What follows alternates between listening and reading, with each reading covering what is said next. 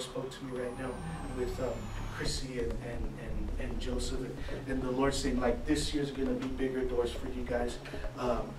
There's going to be, even in the realm, in the area of finances, God's going to, I see a promotion, I see raises coming, and even if they haven't came yet, even within the next few months, 3 to 6 months, God's bringing promotion and raises, and watch it come, and He's going to open greater doors. Even in your spiritual life, God's going to take you to another level.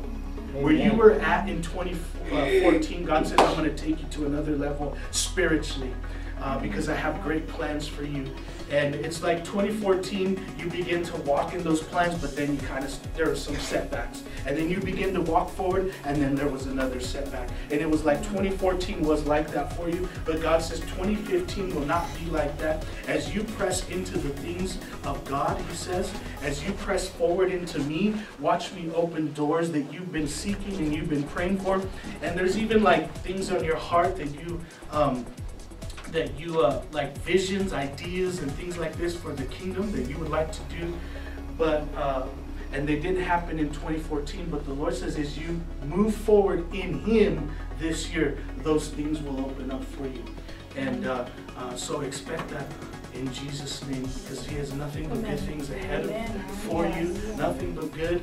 Everything else that is not good is not of Him, because all good and perfect gifts come from Him. And so just take it in Jesus' name, and watch it come to pass.